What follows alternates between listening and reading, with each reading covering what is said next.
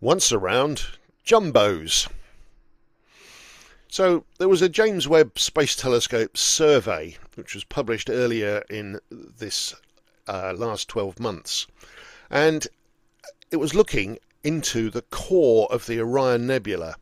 35 hours of telescope time using the NIRCam, near infrared camera, looking right into the core of the trapezium cluster, which is in the photograph there, right in the centre. You can see the 4 bright stars and all the lesser ones around it, part of the central region. And what they were looking for was the signature of free-floating or rogue planets, planets that are just moving through space, not in orbit round a parent star. And in particular, looking for gas giants, Jupiter-sized planets.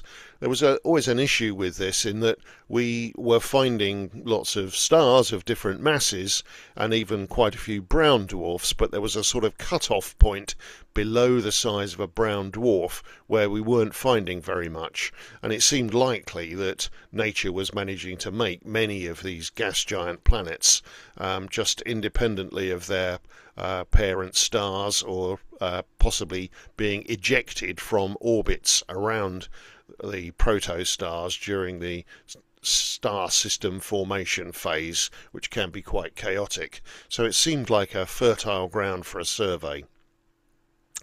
Well, the data from the infrared camera was put through 12 different filters. You can see in the bottom chart there, the thing that looks like yellow teeth along the bottom are the bandwidths of the different infrared filters.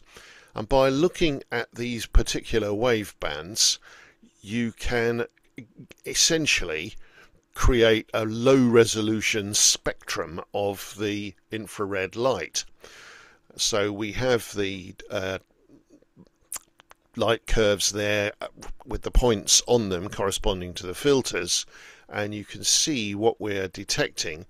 And then at the top there's a model of the typical spectrum that you might get with infinite resolution for an object which might be a free-floating planet with water, H2O, with methane and carbon monoxide, CO and CH4 in the atmosphere there.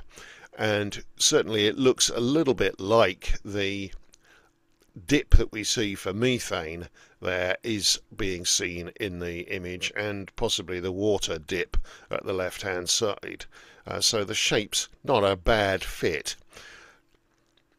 Well, the idea was to look for these free-floating planets by trying to detect these molecules in the atmospheres there, looking at regions and seeing if there were places where we could spot an excess of these molecular signatures.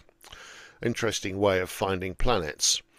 And they found 540 of them, which is quite a big haul for a fairly modest region within the core of the Orion Nebula, solving that problem and suggesting that actually, yes, we do get a lot of these. But interestingly, of those 540, 9% of them were binaries or triplets. I think the numbers were 40 binaries and 2 triplets that we seem to have detected. And the binaries go by the name of Jupiter Mass Binary Objects, or JuMBOs. You've got to have a good acronym, haven't you? So these are pairs of planet mass objects in orbit round each other with no parent star. And the bottom picture is an artist's rendition of what that might look like if you were to get up close. And the detection in the image is shown in summary at the top there, with JuMBO 033 in the centre on the right hand side there. Now these objects are somewhere in the range 890 to 2520 Kelvin, so that's warm, well, pretty hot actually. 900 degrees is getting fairly hot, but 2500 is not quite red hot, which would be about 3000. And these are the sort of temperatures you get, increasing in temperature with increasing mass for these subdwarfs, these Jupiter mass objects, somewhere between 0.7 and 13 Jupiter masses. For reference, Saturn is about 0.33 of a Jupiter mass, so this is slightly smaller than Jupiter up to considerably larger, but the upper bound of 13 is set as a hard limit. Anything greater than 13 times the mass of Jupiter we class as a brown dwarf, all the way up to 75 times when we think that nuclear fusion would be initiated and you would get a red dwarf, a low mass star.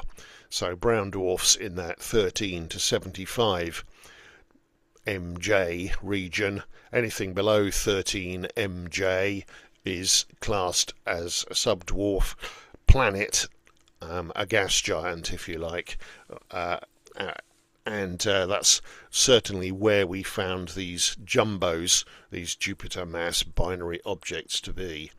Now the question is, where do these things come from? Are they formed just like stars, in situ on their own, self-gravity pulling little knots of material in the nebula together?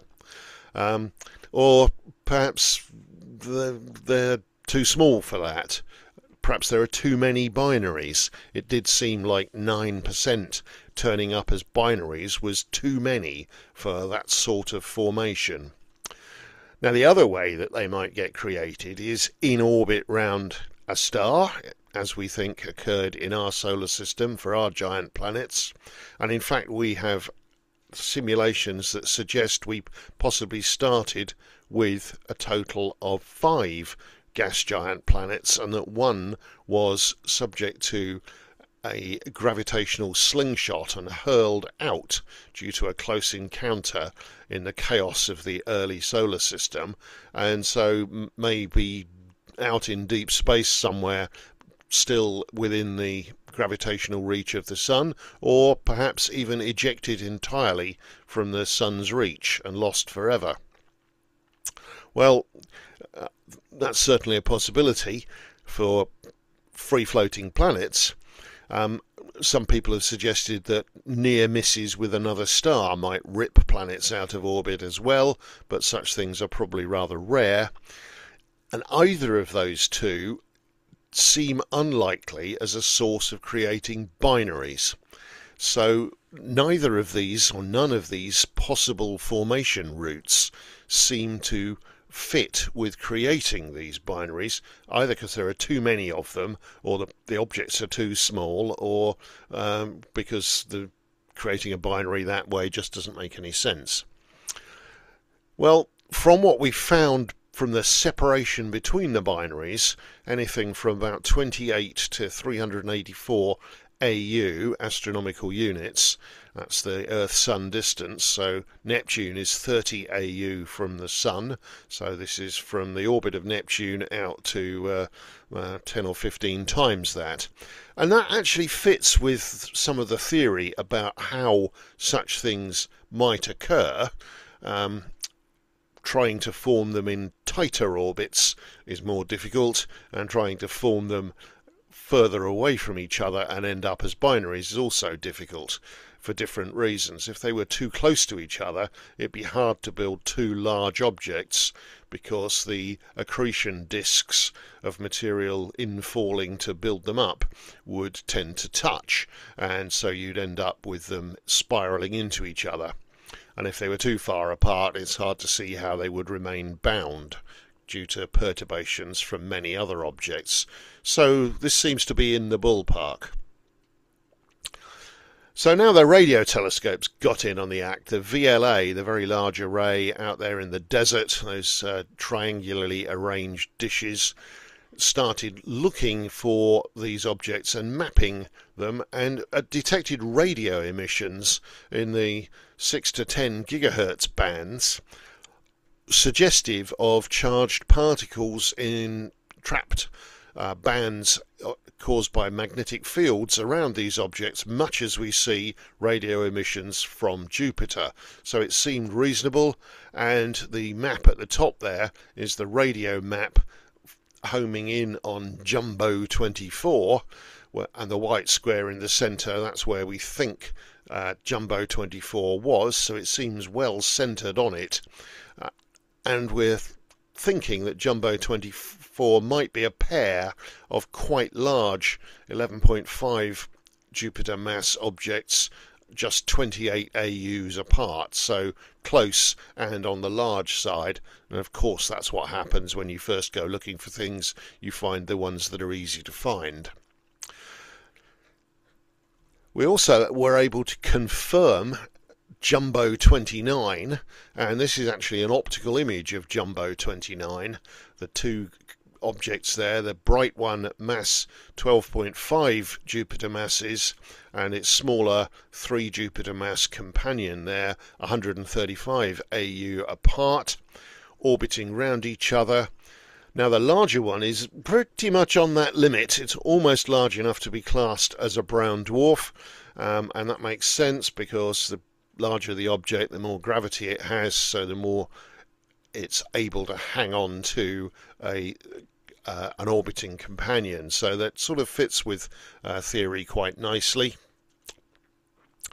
Now, what's interesting is that when we look at other clusters, such as the upper Scorpius cluster region, just above the star clouds in Ophiuchus there, all of those individual little red circles, those are free-floating rogue planets, Jupiter mass planets that have been found, but we couldn't find any of them being JuMBOs, no binaries.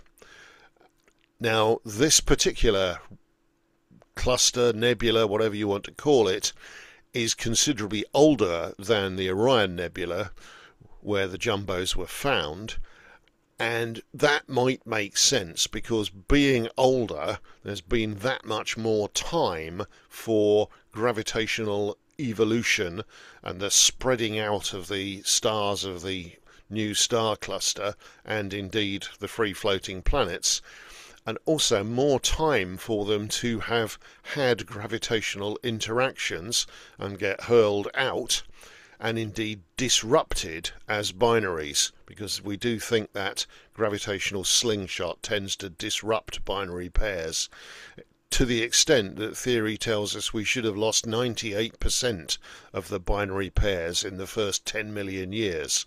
So maybe that's why we're not seeing any in this older cluster, whereas the Orion Nebula, being much, much younger than 10 million years, more like 1 million years, maybe even 200,000 years since the JuMBOs were formed, it's entirely possible that we're still seeing some. But in a paper just published in December of 2024, Luhmann et al. Suggested that maybe the interpretation is wrong. So there's more work to do on this one. The detection images over on the right hand side, Luhmann and his collaborators went through them, looking at them in a different way, looking at the spectrum and the light in more detail, and they found that poor old JuMBO 24 that the VLA had homed in on seems to be actually a red dwarf star in the background, being seen through the dust of the Orion Nebula, making it look redder and creating that illusion in the spectrum. And that, well, a whole list of others there, numbers 3, 5, 6 and so on, were also background sources shining through the nebula.